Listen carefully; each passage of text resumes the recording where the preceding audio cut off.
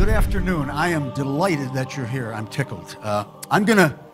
This is the short version of the message that I deliver here, and I'm going to move real fast. You're going to have a lot of images coming at you, and you're going to hear a lot of information.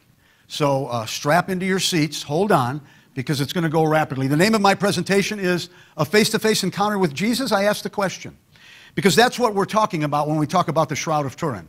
It's either a man who was crucified exactly like Jesus Christ, or it's Jesus Christ himself.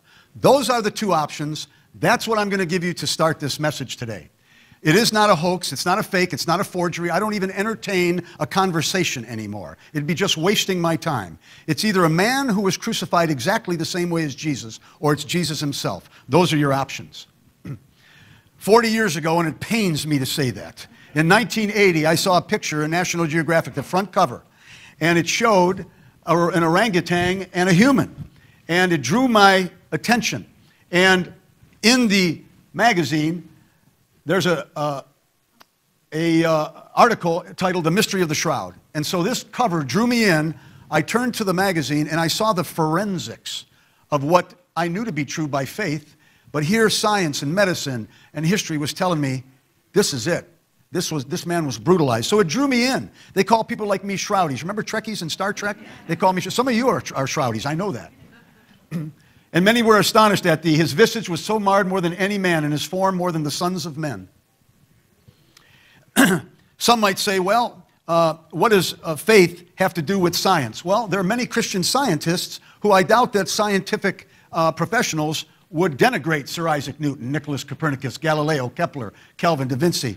Many scientists, famous, were also Christians and believers. The fields of study in shroud research, forensic pathology, chemistry, physics, botany, hematology, it goes on and on. It's the most studied object in human history.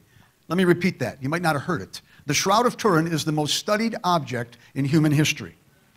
Now, when we look at this cloth, we have to examine the words of Scripture, and when we examine the words of Scripture, it details the weapons that were used to crucify Christ. And if we look at the wounds of the man in the shroud, we see that the weapons that were used to kill him were Roman, and they match the Word of God. Now, what I would ask you today is to be intellectually honest with the information I'm going to give you. There are many people out there who say, my mind's made up, don't confuse me with the facts, okay? Well, I'm going to ask you to be intellectually honest with the information I give you this afternoon. Yves Delage and intellectual honesty. You might ask the question, who's Yves Delage? I'm glad you did. I'd like to tell you. Yves Delage in 1902 was with his brother scientists in Paris, and they were having a discussion about the Shroud of Turin. Because 4 years earlier, in 1898, the first photograph of the shroud was taken. And it was then that the discovery of the photographic properties of the shroud were discovered. And so they were talking about this picture in 1898 and how the shroud itself is a negative, and when you photograph it, you get a positive in the darkroom of your laboratory. And so here's what he had to say, because he said it was Christ, and they went nuts, okay? And so he said, if it were anyone else but Christ, there would be no contention. A religious question has been needlessly injected onto a problem which in itself is purely scientific, with the result that feelings have run high and reason has been led astray. If, instead of Christ, there were a question of some person like a Sargon and Achilles or one of the pharaohs, no one would have thought of making an objection. And here's the honesty, and he was an agnostic. I recognize Christ as a historical personage, and I see no reason why anyone should be scandalized that there still exist material traces of his earthly life. Now, that's an intellectually honest statement from a courageous man. So, the shroud is 14 feet 3 inches long. It's 3 feet 7 inches wide. For the sake of this presentation, we've separated those two images so that they can be side by side for comparison for you. 14 feet 3 inches long, 3 feet 7 inches wide. Is it a coincidence that, according to Jewish measurements, the cubit, that 14 3 foot 7 measures 8 cubits by 2 cubits? Exactly.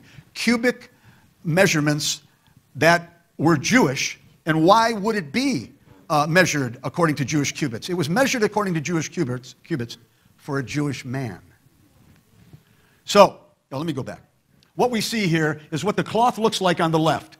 Photographic negative-like. It's on the tip of the fibers. If you looked at the shroud under a microscope, you would see threads made up of fibers. A fiber is less in diameter than a hair on the back of your arm. Take 100 of them, wrap them up, you got a thread. Look under a microscope at the threads, and you see the image lies on the top 2 threads or 3 of 100. They've been chemically changed. They've been dehydrated and oxidized. If you put a newspaper in the window and the sun hits it, come back 5 hours later, it's yellow, prematurely aged. The same thing is what's happened to the shroud. So what we have is the top 2 fibers have been discolored, sepia, straw-like, yellow-colored. The 98 beneath are pure white. It's not a painting, it's not a forgery, it's not a hoax in any way. The blood goes through to the back side of the cloth. It causes the fibers to be cemented together. The image fibers are not cemented together. They rest on the top 2 or 3 deep into the thread, front and back. When that image is photographed, in the darkroom, a positive image emerges. In 1898, when Secondo Pia took the first photograph and that image came out, he said his arm started shaking and he almost dropped the large glass plate because that face came out and he wasn't prepared for it. Now, the interesting thing is, look at the eye sockets on the left. They're white. The color has changed in the darkroom. Now they're dark. The nose is dark, and in the positive, it's white. It reverses itself. What's dark on the shroud becomes white on the positive photograph. So here we see the shroud. Remember, I said it's 14 feet 3 inches long, 3 feet 7 inches wide. And on both sides of the image, we see burn marks. It was in a fire in 1532.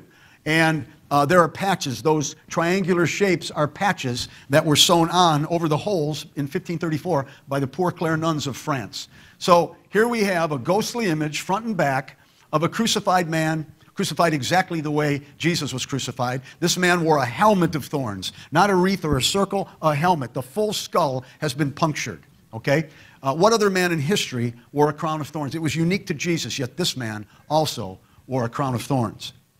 Now, when we look at the comparative to the positive, what was light here, the patches, are now dark. The body is dark. It is now light on the positive of the original. So this is what we're talking about. We can clearly see that in 1898, when that image emerged, it freaked out Secondo Pia. The backside of the cloth. Again, the burn marks, the patches, and right in the center, you clearly see the image of a flogged, severely flogged man. Severely flogged. And many were astonished at thee. His visage was so marred more than any man, and his form more than the sons of man. This image was put into a computer, and the computer was told to subtract everything but the blood. This is what's left. Now, real blood, type AB, by the way. Now, this thing's been folded and unfolded, rolled up and unrolled for centuries. What happens to dried blood? It flakes off and falls away. This is the blood that remains after hundreds of years. So, when we look at the image, underneath the right eye, you can see a large bruise and swelling. It looks like an egg. He's been beaten in the face. Parts of the beard are missing, it's been determined. He's got a full beard, full mustache, long hair down to his shoulders, parts of the beard missing. He's got a broken nose in the bridge of the nose. Now, the Bible says, not a bone of him shall be broken. And if you know your anatomy, the nose is made of cartilage. It's not made of bone, so it doesn't violate the Scripture. Large blood flow from the number 3 puncture wound in the forehead. And by the way, these are deep puncture wounds in the skull. And, you know, this is the central nervous system. Medical doctors have said when this is invaded with painful objects, it's so painful that you'll become unconscious. You can't, the human body is not meant to withstand the pain when the central nervous system is invaded with something like sharp thorns.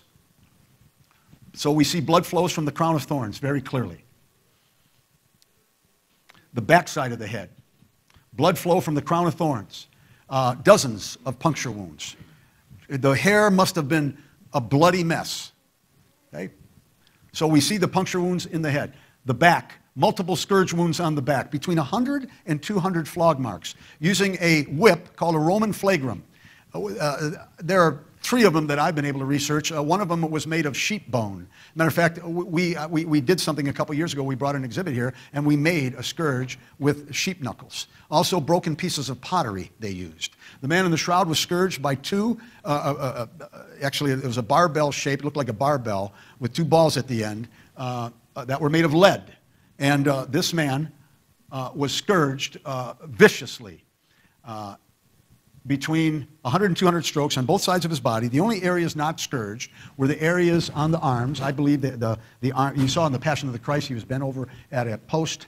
I don't think that happened to him. I think he was tied with his hands above his head because there's no scourge marks on his forearms. Across the top of the back region, there are excoriations which suggest that he carried something heavy on the back. It wouldn't have been the full beam. That would have weighed 300 pounds. How he managed to carry the cross after the beating he took is unbelievable. But yet the back has been, many of the wounds have been excoriated. They've been rubbed larger and raw because of something that was tied on to the shoulders. It was called a patibulum in Latin. And it would have weighed between 75 and 100 pounds. And the victims were tied together at the ankles. If one of them fell, they all fell like dominoes. There's no skin on the tip of the nose of the man in the shroud. There's no skin on the left knee. And there's dirt on the left knee and the tip of the nose. There's dirt on the soles of the feet. And that dirt was examined. And there's a mineral in that dirt, travertine aragonite, which comes from the limestone quarries of one place on the earth, Jerusalem. So if someone says, oh, it's a medieval forgery, well, you're going to have to ask him, how did a medieval forger, before the invention of the microscope, know to think about the possibility there might be microscopic particles that he needs to get without being able to see them, of course, and dirt that he never knew about? The argument for a hoax is preposterous. But he carried a heavy beam on his shoulders. If we look in the middle, right there in that box, you see a long white line. It's very possible that that's a ponytail. We believe the hair was gathered in the back. I'm going to talk about another cloth coming up here that you need to know about. If you know about the Shroud of Turin, you need to know about the Sudarium of Oviedo, and we'll talk about that. But there appears to be, in the middle of the back, a ponytail. Back and shoulder abrasions from the cross. Yeah. He's got a spear wound in the side. It measures about 4 centimeters. Is it a coincidence that the Roman lance is about 4 centimeters? That's what it measures. Blood flow coming down from the wound. This is a post-mortem wound. This is a wound that appeared after death. Blood flowing down. Okay. Back of the shroud with blood pool from the lance. On the small of the back, above the buttocks, is a large amount of blood and fluid that came from the spear wound. Blood and water. It could have only come from the spear wound. Probably in post-mortem, probably when they took him down from the cross, laid him horizontal or carrying him horizontal, whatever blood was pouring out to the small of the back. And there it is. Blood and water. Distended stomach. His stomach is swollen, which is common for someone struggling to breathe on the cross. He's got a swollen stomach. So medically, the wounds, the conditions of the man line up with what we know happens to a human body. Okay. Blood flow on the arms. 2 directions. Blood flow 2 directions. The body slumps from the weight at about 65 degrees from 90, by the way. It slumps about 65 degrees. And in order to exhale, they have to push up and pull up to exhale. And that causes about a 10-degree separation from 65 to 55. Okay, so that's what we see. The wrist, blood flows from the nails in 2 directions, the directions of the raising and the slumping of the body. Okay, the fingers, look at the fingers. You only see 4 fingers. You don't see 5. Why? Because when you drive a nail through the median, through the wrist, you sever the median nerve. It controls the flexion and the extension of the thumb. The reason there are no thumbs on the man in the shroud, because they're in the palm underneath. The nerve was most likely seriously damaged or severed. Okay, medieval forger would never have known about this. If you look at some medical publications from the Middle Ages, they look like cartoon books. They would have never known this. So, the wrist. And by the way, some say it was in the palm. You see pictures, paintings. Couldn't have been done in the palm. They've actually taken cadavers, unclaimed bodies, people, homeless perhaps, and through shroud study have crucified them through the palm to see what happens. Within minutes it rips, the body falls. Couldn't have done it through the palm. But the original language of the Bible in Hebrew, hand means fingertips to elbow. That's what hand means. And we believe the nail either went through the wrist, or most likely, if you take your thumb and pinky and you touch them, right here at the base of the palm, near the wrist, you have a furrow. It's called a thenar furrow. If you drive a nail through that, see, this is an exit wound. It would come out right through the back of the wrist. Blood flow and piercing on the back of the feet. The sole of his right foot is completely covered in blood. The left foot would have been over the right on the right instep, and 1 nail would have been driven through both. The sole of the right foot, like I said, is completely covered in blood. Okay? You can only see partial appearance of the left foot, mostly the heel, because the top half is turned inward. When he was taken off the cross, his body would have been in rigor mortis. They would have had to have broken the arms, not literally, but to break the rigor, to bring him over the private area. So with all this, as in most murder mysteries, we ask the question, who's the victim and who done it? We think we know who the victim is, and we think we know who done it. One question then remains.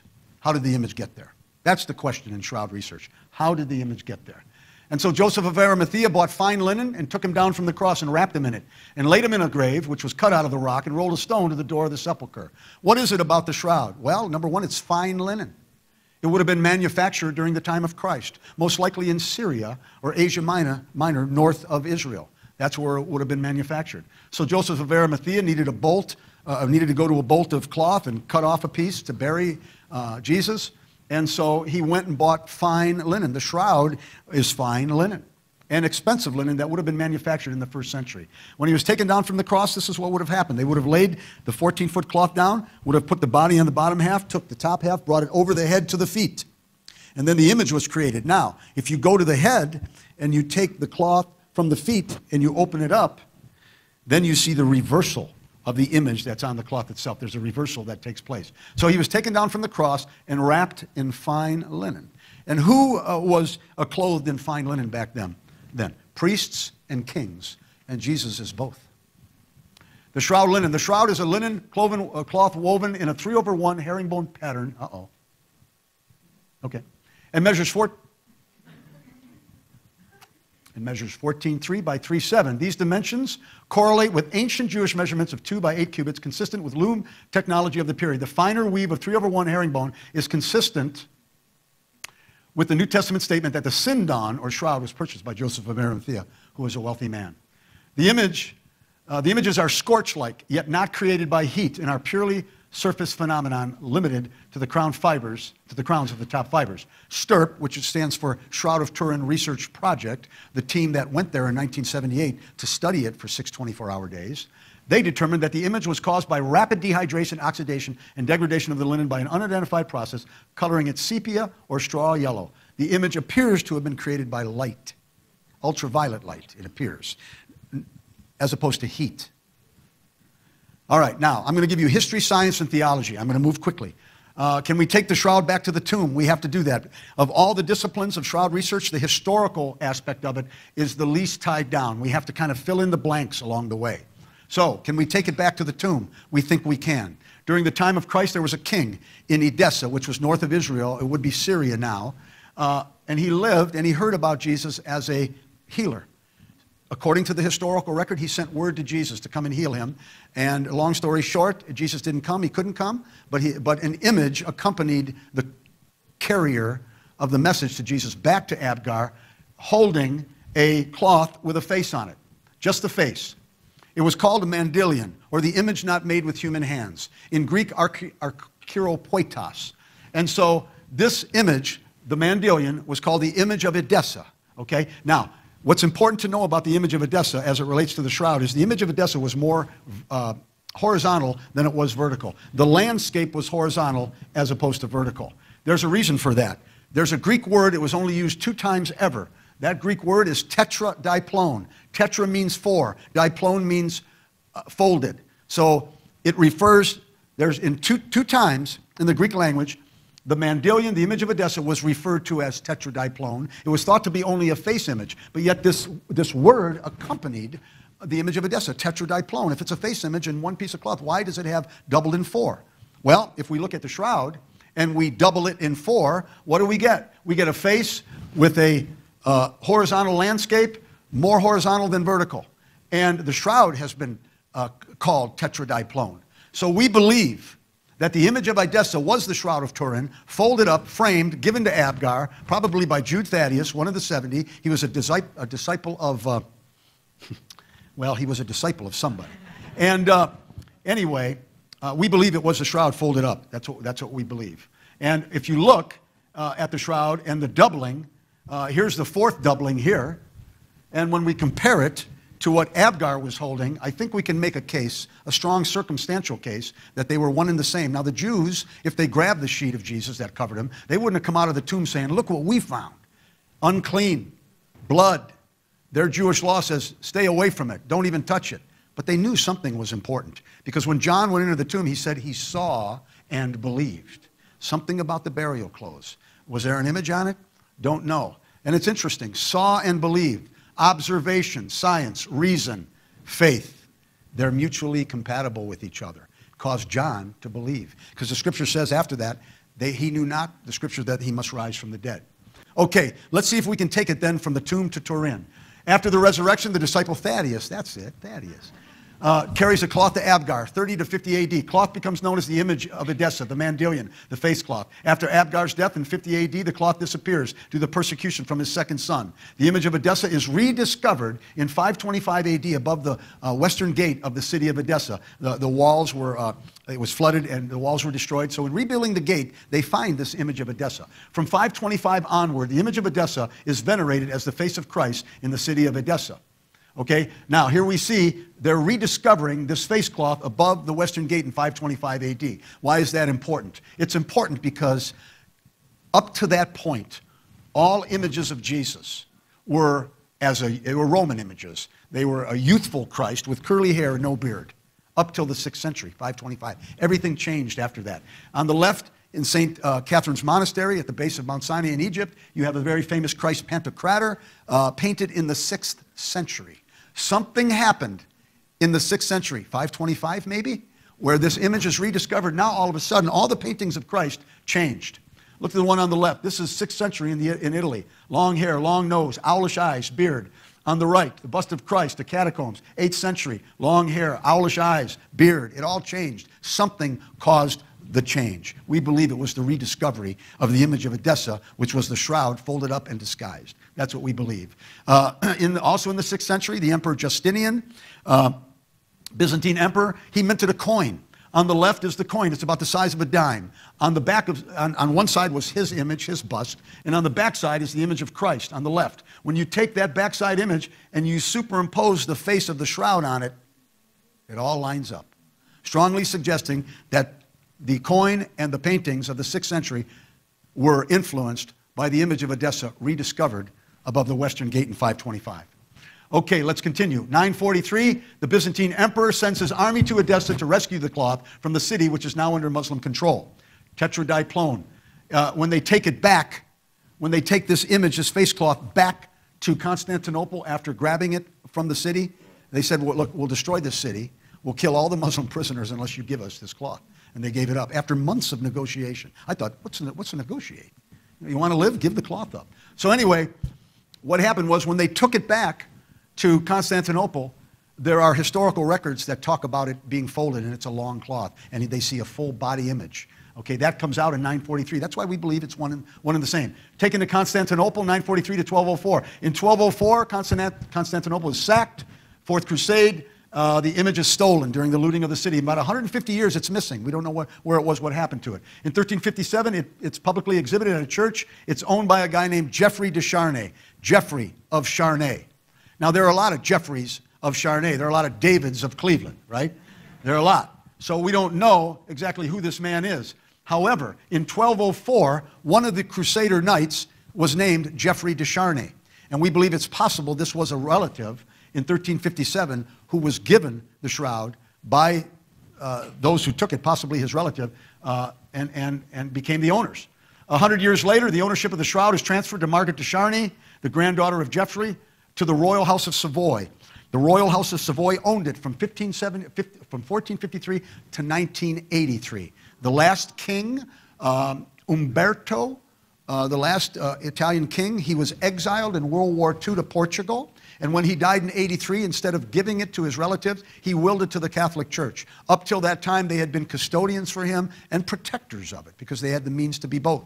So it transfers ownership to the Savoy family in 1453. In 1532, it's in a fire. If it was a painting, it would have melted. The shroud image was untouched. Okay, if it was a painting, it would have been destroyed. 1534, the Poor Clare nuns of France sewed patches and a new backing cloth onto the shroud. In 2002, they took all the patches off and the backing. There are no patches now. It's cleaned up very nicely. All you see is holes and a new backing cloth. 1898, the first photograph is taken. That's when Secondo Pia discovered the photographic properties. Okay, little history there. Let's go to science now. Here's St. John the Baptist Church in Torino. It's been there since 1578.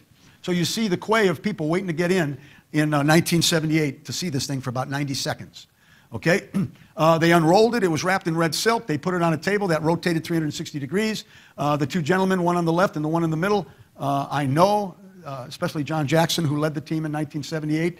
On the right there, Dr. John Jackson, Eric Jumper. They're looking at the backside of the shroud the first time in over 400 years. And they discovered, hey, the image doesn't go through to the backside. The blood goes through, it soaks through. Capillary flow, capillary action, travels up the thread. But the image rests on the top two fibers. It doesn't go underneath. Okay? And very important, smoothing out the wrinkles. They said it was remarkably smooth and supple for something possibly 2,000 years old. Further examination of the underside. The gentleman on the left, Dr. Ray Rogers, he was at a low weight, kind of a rinky-dink laboratory called Los Alamos. That's where he worked for 40 years. He was a nuclear chemist, if you will. He built atomic bombs. And he said that the carbon date that came out in 1988 declared that it's medieval. It was 1260 to 1390. 3 labs performed independent carbon dating tests on the cloth, and they concluded it dated between 1260 and 1390. It was medieval and therefore not old enough to have wrapped the body of Jesus. Their conclusion was generally accepted around the world. Shroud research came to a screeching halt in 1988 when they said, many headlines around the world, Shroud is a hoax, Shroud is a forgery, proved to be medieval. Far from it, far from it. And so Ray Rogers wrote a paper refuting it. And if you look on the very bottom, on the 2 lines that are underlined, in summing up, he says, Ray Rogers, the radiocarbon sample was thus not part of the original cloth and is invalid for determining the age of the shroud. You see, when it came time to take a sample for the testing, they took it from the most contaminated area of the cloth, a decision they vowed not to do. They were supposed to take 7 different samples from 7 different sites on the cloth, giving them to 7 different laboratories. Instead, they went to a side strip, which may have been part of a reweave that was discovered after the testing was done. And it's also the most highly contaminated area of the cloth. And it came back medieval. Well, if it was part of a reweave from the Middle Ages, then the date is proper. But it doesn't date the main body of the cloth. It's not indicative of the main body of the cloth. So we believe the carbon date is an error. They've taken the patches off. Underneath the patches, you have a ton of material, charred material, debris that could be retested using the carbon dating technique. However, since '88, the Vatican has refused, despite many attempts by researchers, some of whom I know, to say, look, here's a proposal to retest it. They haven't done it yet. Okay, this is my younger brother. That's a joke. That's a joke now. Come on, this is a deep subject here. Let's laugh a little bit. Anyway, I'm holding in my hand sticky tape samples that were lifted off the surface of the shroud. In 1973 and in 1978, Max Frey, Dr. Max Frey from Switzerland, he was the head of their crime lab, like the FBI, he put Scotch tape on the shroud, lifted it off, and then mounted it on microscopic slides. And what you do with that is you've lifted off evidence from caught between the threads and the fibers. You lift it off, it's on the adhesive of the tape, and you look at it under a microscope. In 1999, I was in Dr. Alan Wanger and his wife Mary's home, and in their basement, I was able to look at the actual samples lifted off the surface of the shroud using electron microscope. This is a sample of the Gundelia turniforti specimen, the thorn specimen that is seen on the shroud in the head region, which only comes from Jerusalem. This is an example of those thorn plants. And this is very important. Under the electron microscope, this image came up. This is a thorn pollen image. Look around it. You can see the spines. This is microscopic. How could a medieval forger have ever known that? This is a very important picture, and it happens to be mine. Not many have this. It's blood, real blood. It was discovered by 2 men. Dr. John Heller went to a place called Western Reserve University before it became Case for his master's degree, and Alan Adler. They discovered it's real blood, type AB blood, which is very uncommon in the world, except the Jewish race in the Middle East. About 18 to 20% of the Jewish people in the Middle East are type AB blood. Okay, so when we look at a slide, this is a slide lifted off the surface of the shroud. You see a thorn pollen at the top, you see a blood speck in the lower right, and then you see a fiber shard, okay? All right, now, the chemical signature of the shroud sample and the tomb limestone were found to be identical except for minute fragments of cellulose linen fiber that could not be separated from the shroud samples. So here's the foot. On the shroud itself, it's the left foot, but in reality, in the photograph, it's really the right foot. It was against the beam, completely covered in blood. The left foot was over the right. And they would take a shallow breath in this position and have to pull up and push up in order to exhale. You know, the man in the shroud was buried in a fine piece of linen. They didn't do that to crucifixion victims. What they did was they took their bodies and threw them on a pile outside the city. That's what they did. Or they let the victim hang on the cross until wild beasts came in from the fields and devoured them, birds of prey landing on them, insects burrowing into holes in the body. This is what was done to the worst of the worst.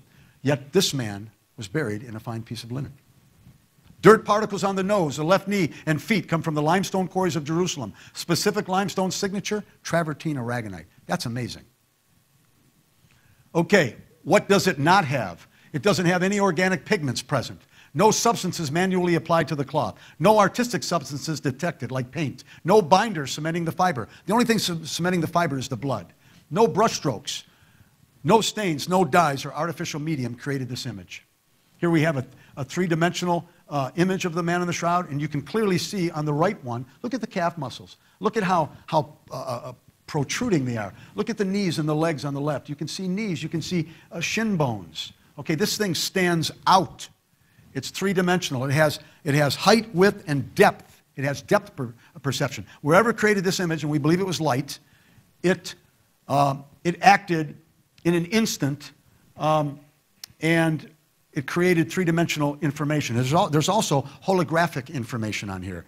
They can make a hologram here. Now, I don't know anything about holograms, but I've done a little studies, and I know you need laser beams to make a hologram. They intersect. And so this is holographic.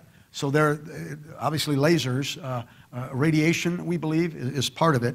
So button-like objects over the eyes. Now, a number of years ago, I said these were Roman coins. We're not sure. So I'm not going to say they're Roman coins. But there are things over the eyes to keep the lids closed in depth. A 3D computer-generated face. Now, on the left, you see the half of the face with the damage. On the right, you see the face without the damage. You're about to see an image that is only the face without damage to it. I believe it's the next one. Yeah. Now, I'll get a drink of water while you look at that.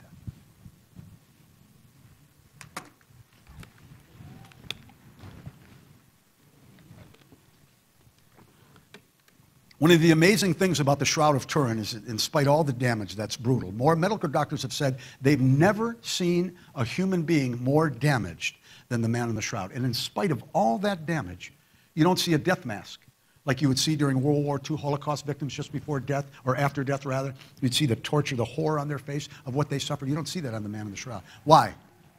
Because he's the wonderful counselor, the mighty God, the Prince of, and that's what we see on the Shroud of Turin. And there appeared an angel to him. Okay, we went through history and science. Now we're moving into theology. And there appeared an angel to him from heaven, strengthening him. And being in agony, he prayed more earnestly. And his sweat was, as it were, great drops of blood falling down to the ground. I have the word hematidrosis in parentheses. Hematidrosis, bloody sweat. This is a medical condition. They've seen it in the Holocaust victims. People who know they're about to die. You see this where the capillaries burst on the inside, and they mix with the sweat glands, and you literally sweat blood. They saw it in World War II Holocaust victims who knew they were about to die. This happens when you're doomed. When you're doomed and there's nowhere to go, and you're going to die, you're going to sweat blood, and that's what happened to Jesus in the garden. No resistance whatsoever. This is the amazing thing about the man in the shroud. We can look at all the wounds, and we find there's no defensive struggle. No attempt to fight back or defend himself. No fight or flight response. And that's the normal thing. Someone's scourging you or you're going to want to get away. And we would see that on the man's body if it happened. What person in history wouldn't fight back? I can think of one. Scourged and condemned. And so Pilate, willing to content the people, released Barabbas unto them and delivered Jesus when he scourged him to be crucified. Barabbas. Interesting name. Bar means son of. This came to me a few years ago. The son of the father, Bar Abba, is released in place of capital, the son of the father. That's an amazing thing. It's not coincidence, by the way. So he was flogged to a pillar, I believe, with his hands above his head, unable to defend himself, lashed mercilessly, the man in the shroud. Lashed mercilessly. Now, they did flog prior to crucifixion, but they never did it as badly as they did it to the man in the shroud. Remember, Pilate wanted to release Jesus. So he said, hey, flog him up. Make it good, so maybe that'll do. It didn't work, obviously. The flagrum. Lead handle, leather strips, barbell-shaped balls of lead, probably jagged, barbell balls of lead. They probably roughed him up a little bit. And on the cloth you see 2 barbell-shaped wounds. This is what he was flogged with. And they clothed him with purple, plaited a crown of thorns, put it about his head, and began to salute him. Hail, King of the Jews. This was a full helmet. This wasn't a wreath or a circle. Remember, they beat it onto him. They beat it into his central nervous system. Medical doctors have said the human could not have withstood this pain. And yet, we know he did. The patibulum, the heavy beam, the crossbar used in the crucifixion, facial injuries, tip of nose abrasion and broken nose, maybe from the fall, unable to break the fall. The hole in the wrist we see at the base in the thenar furrow, and we see it go through the wrist, severing the median nerve. You can see the 2 flows of blood from the exit wound on the wrist matching the pulling up and the slumping, the 65 and 55 degree position of the body on the cross, and the 4 fingers with no thumbs. The feet, the left instep was on the right instep, 1 nail through both. I am poured out like water, and all my bones are out of joint. My heart is like wax, it's melted in the midst of my bowels. My strength is dried up like a potsherd. A potsherd is a piece of broken pottery in the dirt. Okay? I am poured out like water, seriously dehydrated. He lost fluid in the garden, sweat and blood. Okay? How many are all my bones? How many are all? All his bones were out of joint. And my tongue cleaves to my jaws. You have brought me into the dust of death, for dogs have encompassed me. The assembly of the wicked have enclosed me. They pierced my hands and feet. Notice Psalm 22. This was spoken by David 1,000 years before crucifixion. Okay? They pierced my hands and my feet. Then came the soldiers and broke the legs of the first and the other, which was crucified with him. But when they came to Jesus and saw that he was dead already, they didn't break his legs. But one of the soldiers, with a spear, pierced his side, and immediately there came out blood and water. The spear wound is between the 5th and the 6th rib. It would have went into the right atrium, which after death fills up with blood, post-mortem. So when that spear went through the 5th and 6th rib, it pulled out water from the pleural cavity of the lungs and also blood, both seen on the small of the back. Why? Because these things were done that the scripture, and there they are, should be fulfilled. Not a bone of him shall be broken. Then comes Simon Peter following him and went into the sepulchre and saw the linen cloths lying there and the napkin that was about his head, not lying with the linen cloth, but wrapped together in a place by itself. Then went in also the other disciple, which came first to the sepulchre, and he saw science and believed faith. Observation, belief. Now, I want to draw your attention to where it says, and the napkin that was about his head. Earlier I said, if you know about the shroud, you got to know about the sudarium of Oviedo, Oviedo, Spain. The sudarium comes from the New Testament word for napkin. We believe it says it was about his head. We believe it was a hood placed over the Lord's head in death. You don't look at a corpse. You don't gaze at a face. There's nothing dignified about it. They did it back then. They do it today. You cover the face. We believe the sudarium was a hood placed around the head of the Lord. Why is that important? It doesn't have an image. It just has blood stains, type AB blood stains. It also has a pollen trail. Where's the pollen trail? Israel, Syria. You remember the image of Edessa? Constantinople, that's where it was taken, or the shroud was. And so the pollen trail of the shroud, or the sudarium, matches the pollen trail of the shroud. Also the blood type matches. We believe they were one and the same. When you take that image and you superimpose it over the face of the shroud, you have them lining up perfectly, strongly suggesting that they wrapped the same head, the sudarium of Oviedo. Okay? And when they got to the tomb, they took it off, wrapped it up, folded it up, put it over here. Now, real quickly, I want to say this. In Jewish meals, when the master of the house, say during the Passover, got up from a meal, and he was returning to the meal, maybe he was going to use the restroom, I don't know, he would fold up his napkin and place it over here. The servant would come and say, oh, that's folded, he's coming back. Jesus folded the napkin in the tomb. Blood on the sudarium. When analyzed type AB, no, traces of pollen on the sudarium correspond to the historical route of the shroud. And there it is, and we see the large flow of blood and fluids coming from the mouth and nose, which is how it would have appeared on the face of the man in the shroud. Then he said to Thomas, reach hither your finger and behold my hands, reach hither thy hand, thrust it into my side, be not faithless, but believing. And Thomas answered and said to him, my Lord and my God. Jesus said to him, Thomas, because you've seen me, you've believed. Blessed are they who have not seen and yet have believed. Like Thomas, there will be a day when our faith becomes sight. Does the Shroud of Turin enable us to see our faith? Characteristics of image formation. Real quickly, I haven't talked yet about how the image was formed. I'm going to give you a couple of things real quickly. Well, the image is a three-dimensional hologram. It's been duplicated very tenuously, if you will, the color around a fiber, just like the shroud, has been duplicated by scientists in Italy. What did it take? It took laser beams at 1/40 of a second in duration at 2 to 5 billion watts of power. That created the same coloration on a fiber as the shroud image. That kind of power. Particle radiation at the subatomic level. Particle radiation increases the level of carbon content. So if this thing was irradiated with light at the resurrection, it would have added to the carbon content, making a dating younger than it actually is. Particle radiation enriches the brightness of the red color. Many have said the blood is too bright. It can't be real. It should be black or dark. But when you're tortured, the body breaks down in the blood a chemical that's called bilirubin that creates a bright red color in the blood. The reason it's bright red on the shroud is because the man was tortured. Light source came from the body itself. It's not reflected light. The blood projected outward and lifted cleanly away from the body. The blood intersected with the falling cloth. It's very possible that the body was levitating. Very possible. With the cloth pulled taut, top and bottom, the cloth would have fell through and up into the radiant zone of the body. It wouldn't have fallen into it very much. Only the top couple fibrils were radiated and created the image. The blood was on the cloth before the image was formed because they've cleaned the blood and have not seen any image. The blood was there first before the image. Now, if it was a painting, if it was an artist, they would draw the image and then put the blood in last, wouldn't they? The blood was on there first. No body decomposition. Collimated radiation, perpendicular to the body, straight up and straight down.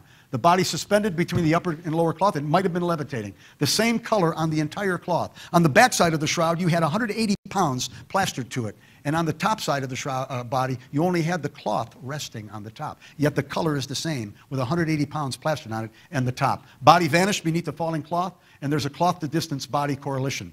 Whatever created the image acted through space over time. Not a lot of space, not a lot of time. It is suggested the image was formed when a high-energy particle struck the fiber and released radiation within the fiber at a speed greater than the local speed of light. That's Kevin Moran. I knew him. He was an optical engineer with Kodak. We can conclude now that the shroud image is that of a real human form of a scourged and crucified man. It is not the product of an artist. Bloodstains are composed of hemoglobin, also give a positive test for serum albumin. The image is an ongoing mystery, and until further chemical studies are made, perhaps by this group of scientists or perhaps by sometimes scientists in the future, the problem remains unsolved. That was quoted in 1981, and it still stands true today. So whom do you say I am? A mere man or the Lamb of God? The man in the shroud asks. Well, just as Abraham was going to offer Isaac, Jesus was called the Lamb of God. He became the sacrifice. And this is the record that God has given us eternal life, and this life is in his Son. He that has the Son has life. He that doesn't have the Son of God does not have life. And he was wounded for our transgressions. He was bruised for our iniquities. The punishment of our peace was on him, and with his stripes we're healed. Here's the key. To as many as received him, he gave them power to become the children of God, even to them that believe on his name. You have to be born again. God, the reason we're here is God wants us to be born the first time. Amen? He wants that right for every human being. Once we're born and we each reach the age of accountability, there's another birth that needs to take place. We need to be born again within our heart. And all that means is we see things through the lens of Scripture. That's what it means, that your heart is changed. Spiritual EKG. Jesus said, there are some people who honor me with their lips, but their hearts are far from me. What does God require of us? A broken and a contrite heart, O God, you will not despise. Uh-oh. Few more. Ground zero. Calvary and the cross. This came out of ground zero, by the way, this cross. We need to look to Jesus, the author and finisher of our faith, who for the joy that was set before him endured the cross, despising the shame, and is set down at the right hand of God the Father. What was his joy? You. You were his joy. Purchasing your salvation. That's what gave him joy. Here's C.S. Lewis. A few more slides. I am trying here to prevent anyone saying the really foolish thing that people often say about him. I'm ready to accept Jesus as a great moral teacher, but I don't accept his claim to be God. That's the one thing we must not say. A man who is merely a man and said the sort of things Jesus said would not be a great moral teacher. He would either be a lunatic on the level of a man who says he's a poached egg, or else he would be the devil of hell. Either this man was and is the Son of God, or else a madman or something worse. You can shut him up for a fool, you can spit at him, kill him as a demon, or fall at his feet and call him Lord and God. But let's not come with any patronizing nonsense about his being a great human teacher. He's not left that open to us. He did not intend to. Jesus says to us, let's reason. Though your sins are as scarlet, they'll be white as snow. Though they're red like crimson, they'll be as wool. Those scriptures are written into the cloth. If you confess with your mouth the Lord Jesus and believe in your heart God raised him from the dead, you're saved, period. Whoever calls on the name of the Lord is saved. When I saw this image on the right at a conference in St. Louis, I looked at that face on the right and I gasped. I said, that's a lion, I said to myself. That's a lion. So what do we have on the shroud? We have the lamb on linen and we have the Lion of Judah. Why is that important? It's important because Jesus is returning, but he's not returning as the lamb. Why? Because he's the Lion King. And that's it. Thank you for your kind attention. God bless all of you.